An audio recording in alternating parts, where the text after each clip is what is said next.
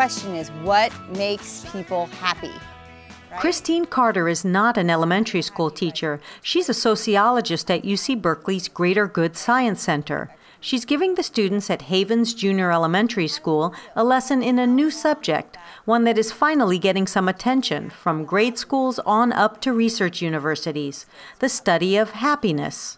I think that there has been a long-fueled notion in our culture, in our society, that happiness is fluffy, that it isn't something that is important. It's certainly not something that the most intelligent among us necessarily need or even want. Carter has set out to change that. Armed with the results of a wide range of recent studies, Carter visits schools, gives parenting classes, has written a book, and publishes a blog all about the benefits of raising happy children. What we know now is that if what we want is for our children to be high achievers, to be good learners, what we want for ourselves is to be successful in life, one of the best things that we can do is to focus on our emotional well-being. Our next guest says you can actually teach your... Carter coaches families to practice the habits that lead to more happiness, like showing gratitude.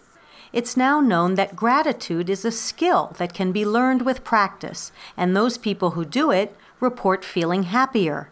Let's push in chairs and come back to the rug, please. I think what she does is really important. I think that when you feel good in your environment, when you feel happy, when you feel confident, and you like coming to school, then you're going to be able to take risks, you're going to be able to try to learn new things, and that's how you do go further in education. For decades, psychologists tended to focus on studying our negative emotions, like fear, anger, and greed. But increasingly, over the last decade, they've turned instead to our positive emotions, examining our capacity for compassion, gratitude, and trust. They call it the science of happiness, and it's blossoming here at UC Berkeley. We have gotten interested in these concepts, right? We've gotten interested in compassion or gratitude. You know, only 8 or 9 years ago, there was one study of gratitude in the scientific literature. You know, thousands of studies of anger, one of gratitude. Dacher Keltner is a psychology professor leading research on emotion and social interaction. He says that science now has the technology for a much closer look into the brain and nervous system, allowing scientists to put to the test some of our oldest scientific notions. There is this long-standing assumption that it really, in terms of evolution, it really is survival of the fittest. And it's important to know that wasn't Darwin who said that, but somebody who came after Darwin named Herbert Spencer. What Darwin said in Descent of Man is sympathy is our strongest instinct, which, when I read that, I was floored. In a variety of studies covering mental, physical, and social responses to situations, Keltner and others have found that our bodies are built to care, to be sympathetic. They found that a smile or a compassionate touch releases certain stress-reducing hormones, both in the person giving the smile or touch and in the recipient.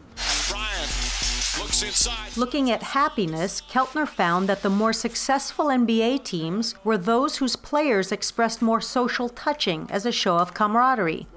He also did a long-term study showing those people who smiled more positively in their high school yearbooks had a higher level of emotional well-being, 30 years down the line. I'm going to be putting these on 2 of your fingers. Jenny Steller works with Keltner on their latest research, studying participants' reactions to a sad video. They look at the subject's heart rate and breathing when the person is relaxed, then again when the person watches a neutral video not meant to evoke emotion. Then the subject watches a video about children with cancer. One would assume that participants' heart rates would go up because watching young cancer patients would be stressful. That's actually kind of the opposite of what we found. So when individuals are watching this compassion-inducing video, this sad video, we actually see that their heart rate goes down. And what we think that may be signaling is that the body is calming itself, surprisingly, but it's doing that to prepare to engage in a very peaceful manner, maybe to soothe or to help somebody. These new studies are discovering that the age-old golden rule, treat others as you would want to be treated, is actually part of our genetic makeup, and it may be the answer to our survival as a species.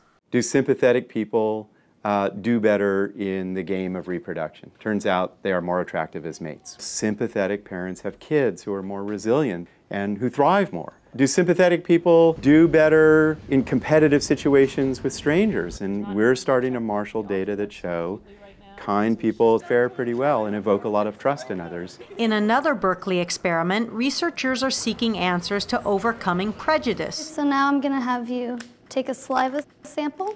They put two strangers of different races together in a room. They first measured their level of the hormone cortisol, which is elevated when a person is under stress. They're given increasingly personal questions to ask each other to compel them to get to know each other better. James, how do you feel? After the last meeting in which they play a game, their cortisol levels are tested again. The study showed that cortisol levels dropped significantly, as low as the control group of same-race pairs. Rudy Mendoza-Denton designed the study. I expected those anxiety effects and those awkwardnesses that happen in those initial interactions to persist for a long time, but those barriers came down pretty quickly. And we were really happy to see that. I think one of the primary lessons to learn is that cross-race friendship can be good for your health. Psychology professor Rob Willer studies why people do come together at all. Why do we cooperate? Why are we not just out for ourselves? If we continue to portray individuals as purely selfish, then we'll create more selfishness than is necessary.